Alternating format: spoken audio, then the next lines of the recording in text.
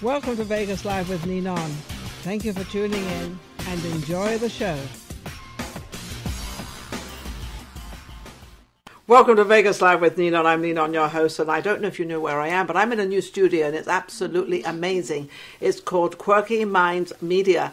And not only do I do my show here, they've got the green screen, they've got everything here.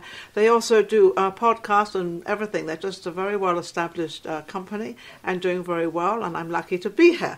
In the meantime, Vegas Live with Ninon has not stopped through the pandemic. We keep going and keep going and keep going. And we find all the different people that come in, and some wear masks, some don't wear masks. It's whatever anybody wants to do. Anyway, I have Rose Kingsley with me. I just know one thing about her. She's in the music business and she's a singer. So it's her show, not mine. Rose. Well, thank you. How are you? I'm great. Thank you for having me. Absolutely. Well, we actually, with our show, we have a lot of people in the entertainment business because that's what Vegas is. Vegas is, you know, you've got more entertainment people here that are dancing, they're singing, they're acrobats, they're doing everything. You hanging from the ceiling, coming up from the...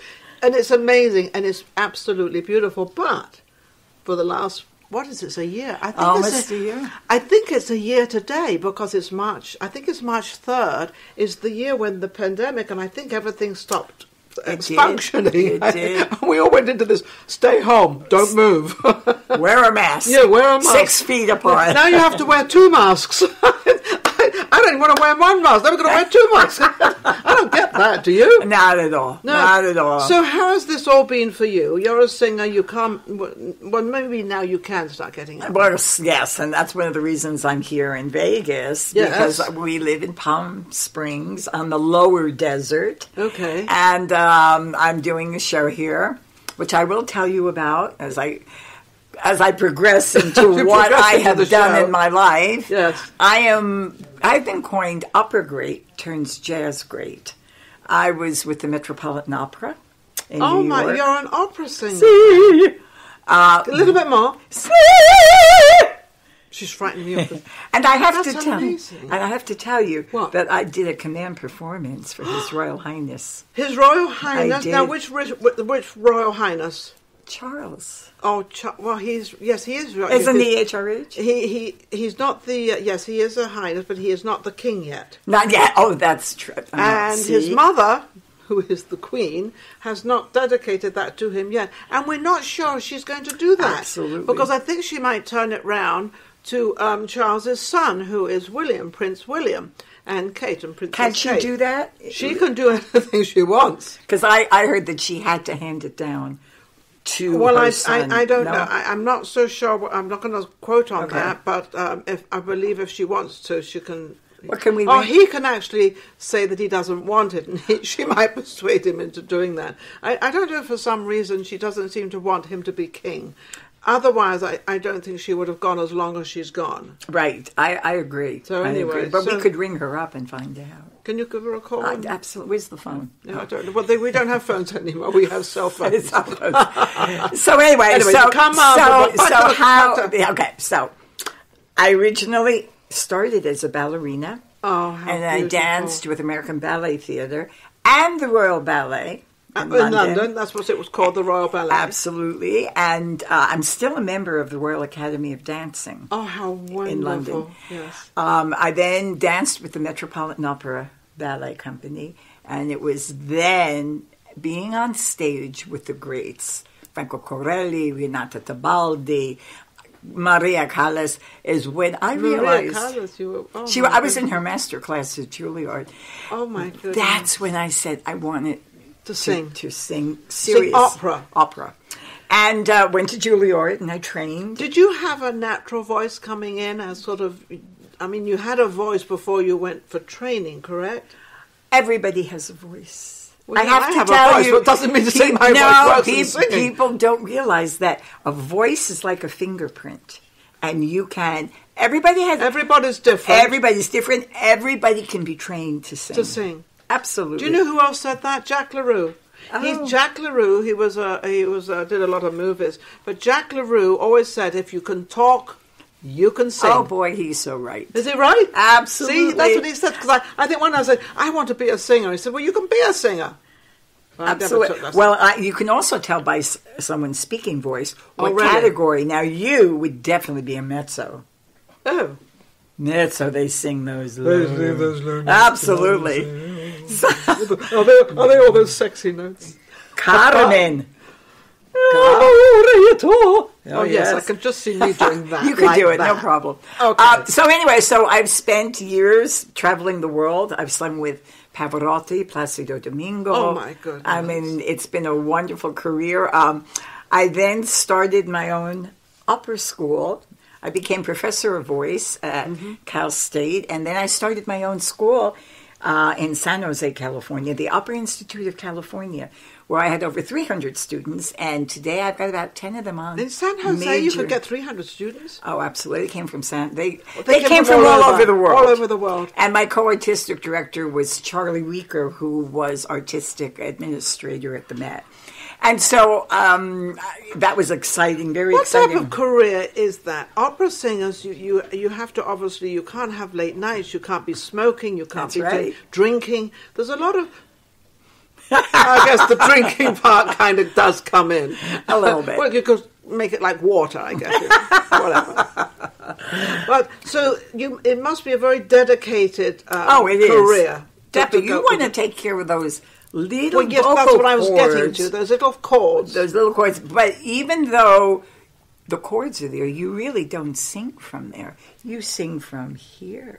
Yes, that's what I love. And you breathe as deep as you can have to breathe. Control this thing. And the air comes through, vibrates those little cords. Is that training? There's obviously a lot of training. Oh, that is. Now that is. That is the training part of it. And I had a hard time transforming into an opera singer because ballerinas hold everything in. Yeah, shallow I breathe. took ballet as well. And you don't let them see you breathe. Don't let them move. see you have a stomach either. Exactly. Now, singing is the other way. You've got to let it all out. Oh, absolutely. So it was a challenge. But I did the challenge. Which one did you prefer, the ballet or the opera? Oh, once you're a ballerina, you're always a ballerina too. But now that I have into another genre, people say to me, which is now, although I still sing. I can still sing my opera, which I'm looking to go back and do some opera roles.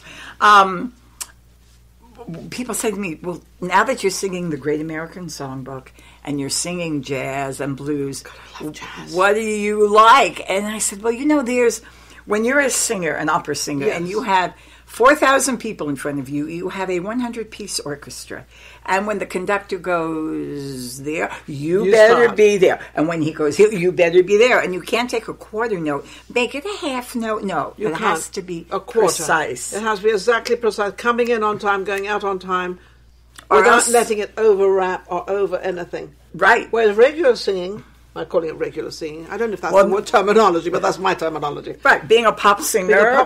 You can really change it a little bit up. Not only that, so you must like that. I can put. I mean, you put your emotion in as definitely as an opera singer. But now I can make it. Hey, honey, if I want to hold the note and I want to do this. What about the band with you? They're with me. They're with you. Oh, they're know right exactly. with me. They know exactly how to do. I'm like in an opera house where everybody, where Puccini wrote that. You sing what Puccini wrote. You can't deviate. You can't deviate. Or bring in a couple of little bars of your own, or do something. You can't do that at all. Not at all. Whereas jazz singing, you can probably bub along and do whatever you want to do. My mama done told me when I was in pigtails.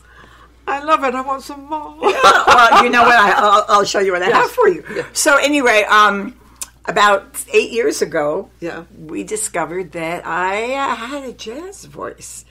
And the whole we've totally transitioned. And since then, the career has been amazing. I have performed all over the country. I've been at Birdland in New York. I performed at Feinstein's in New York City. I'm back at Lincoln Center.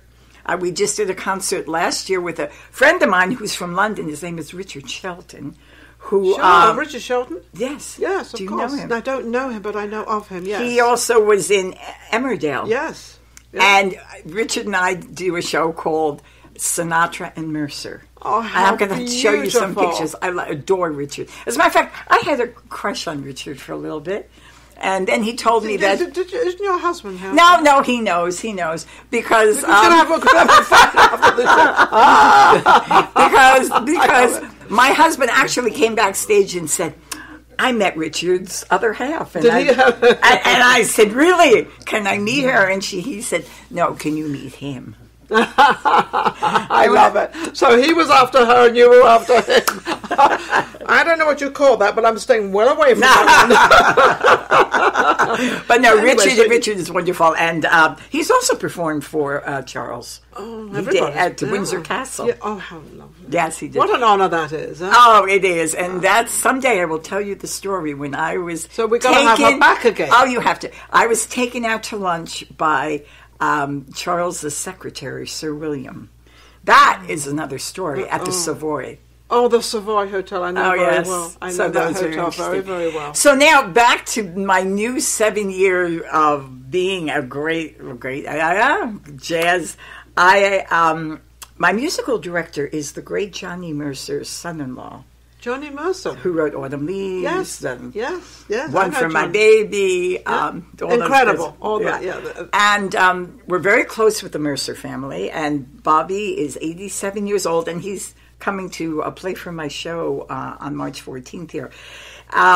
We have Johnny Mercer's grandson, who actually was at Capitol Records. I'm now with Capitol Records in Hollywood, and we This woman never stops, does she? Completed this album. Let me see, what is this? Look at this. Here we go, look.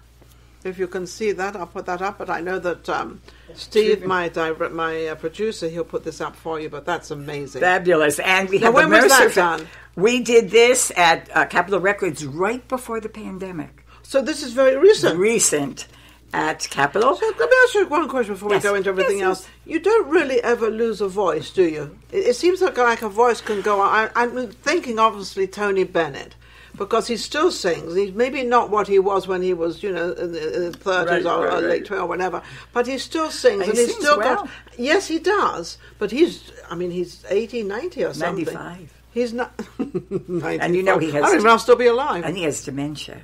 Yes, they said that. But he can still sing. But he still sings, and he remembers every lyric and every rhythm. Isn't that amazing? That is amazing. So the singers don't really... So with you coming out again, how long were you not doing this? Singing and performing. Or have you always done I've that? always done that, but my priority was I was teaching 8 hours a day. So that took up all her time. But I did concerts in between and things like that. But you're doing something more now. Now my new genre, and I'm so excited. That's exciting. I've also appeared at the Catalina Jazz Club, and Tony Bennett's been to my show. Oh my goodness! I've worked with Michael Feinstein, and it's been a long journey of a beautiful, beautiful journey for you. And here we are, back. And here in Vegas, I am doing my first performing arts show. Now, wait a second. This is not your first time you've appeared in Vegas. It is. I can't believe that. Yeah, the first time. Oh, this is going to be such an honor. This is amazing. And I'm doing a tribute to Judy Garland. Judy Garland. Well, we all know who Judy Garland is, and we all love her. I mean, that was an amazing woman. And it's at the Summerlin Performing Arts Center on March 14th. Okay. At 3 p.m. in the afternoon. Is that a Sunday? It is. Sounds like a Sunday to me. Sunday afternoon concerts, which are the best. And... what's interesting about me doing Judy, I do not imitate Judy. No. But we both have the same drama in our voice. And we've both, ironically, performed. I performed at Carnegie Hall. Judy's performed at Carnegie Hall. Yeah. She actually did a one-woman show at the Metropolitan Opera. And I've been at the Metropolitan Opera. So you've had a lot in common. And we both recorded at Capitol Records. And we both started performing when we were 2 years old. But you're also both individuals of your own voice, your own thing. Absolutely. It's nobody copying anybody. No, one doing this, no one doing, No, not at all. Still doing your own thing, but you still have the same kind of voice and the same... The drama. The drama. The drama. So that means you're very active on stage. Yeah. You're moving. Yeah. I'm an actress. Moving around a little bit there. I'm an actress, you know. Yeah. But what's really exciting is that all my music, and this was my first album called This Is My Life. Okay, and when was this done? That was done a couple years ago, and it received rave reviews from Jazz Weekly, Jazz Monthly, and Associated What made you go Press. into jazz? Because I love jazz. So. I think I've always loved it, you know, and I always felt being a diva and opera singer. Yeah, you are definitely a diva. But there's certain movements in it, isn't it? Isn't it fab? You can move around it and you get... Because it's very it's romantic, but it's also loud. It's also sort of, they get into it and it's... You feel it. I feel it in my soul. Yeah. I do. And I love singing the blues, and I don't know where that came from, but I love the blues. So. You could have given me a little blues. Give me something. Oh, well, I love doing this. My mama done told me when I was in pigtails, my mama done told me, hon. I love it. I love that. That's the one. So we got to go to the Summerland Theatre. Oh, please. On March the 14th. And they can get tickets by going on rosekingsley.com, or they can phone 760-636-0008. Whose number is that? That's our number. That's our your number. That's our number. So what I'm saying is that they get to talk to you. Ah. So if you call the number, obviously, and or my business manager, who's my husband. Oh, your husband manages you. How many years has your husband managed you? Well, the last 7 years, because 7 we've years. only been married 7 years. You've only been that's pretty cool. But you got married before that, right? Yes. You have children? Yes, I have a daughter. You have a daughter. And 2 grandchildren. And 2 grandchildren. And they live in Reno. Isn't that wonderful? Yeah, that's absolutely beautiful. But I have to tell you that my music, everyone can hear, is being played on Pandora, Spotify, Google, Apple, and I am featured on Seriously Sinatra on Channel 71 on Sirius And it Radio. all goes under Rose Kingsley? Yeah, absolutely. So go under Rose Kingsley, and actually if you put that name into Google, it brings up her whole biography. It'll bring up absolutely everything of where you can reach her. You can get probably on Facebook, and I'm sure you're on YouTube and on all of them. Yes, I have my own radio station on Pandora. Does this woman ever stop? You have your own on Pandora. Pandora. You have your own radio station. That's amazing. So do you do iPods or anything like that? Yeah. You do iPods? Well, we'll have to get you into this company as well. I would love to. Quirky Minds I would Media. love to. We'll have to get you into hair because we do the iPod. I'm on the iPods as well.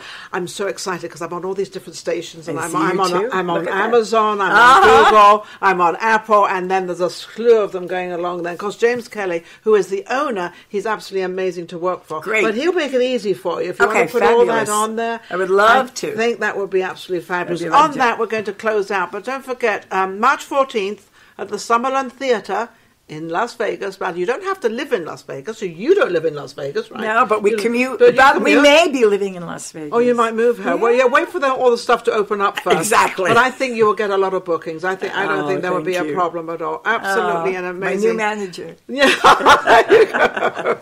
I'll manage you. I'll help you. And I have to thank Jewel Bailey, who is amazing. Jewel Bailey is a friend, I think, of a lot of people in Las Vegas. I'm trying to get her onto the show, and every time I see her and she comes to my studio, I said, "Craig, you're coming on." She said, "No, I'm not ready yet. I'm not ready yet." So I'm waiting for the readiness. I don't know I don't know where we're going to hit that key. We're going to hit the key. She doesn't sing.